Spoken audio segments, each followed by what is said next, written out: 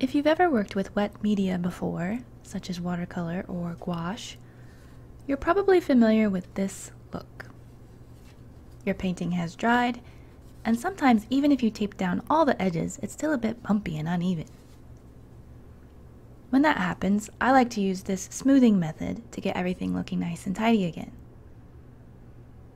This method works best for smaller pieces, though there are ways to apply it to larger works as well.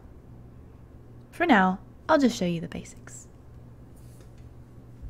All you need is a towel to cover your work surface, a paper towel to mop up extra water, a brush, some water, a few heavy books, and a sketchbook if you have one.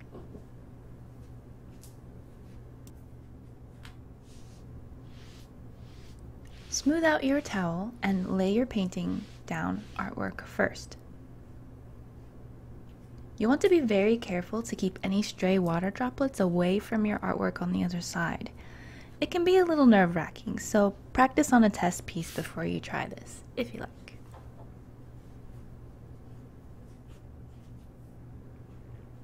Next, you're going to want to brush clean water over the back of the paper. It's important that the entire back surface is covered evenly.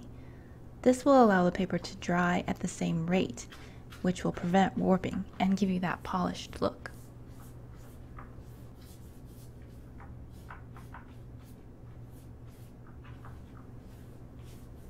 Smooth the paper gently with your hands.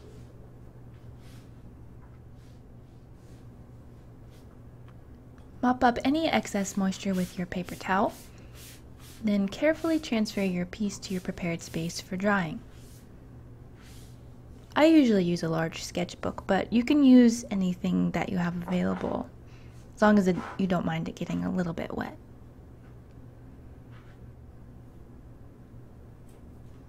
Place your artwork inside your sketch pad or book. Take care it lays down flat, then pile on some books. Now all you have to do is wait. Usually overnight works best.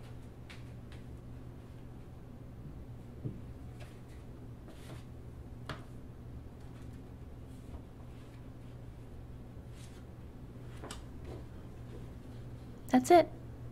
Works like a charm. There are definitely some ways to keep your artwork from getting warped in the first place while you're working. Stretch boards, for example, or artist's tape. But if you do a lot of smaller pieces, or if, despite your best efforts, you get a little warping anyway, this method can be a real headache saver.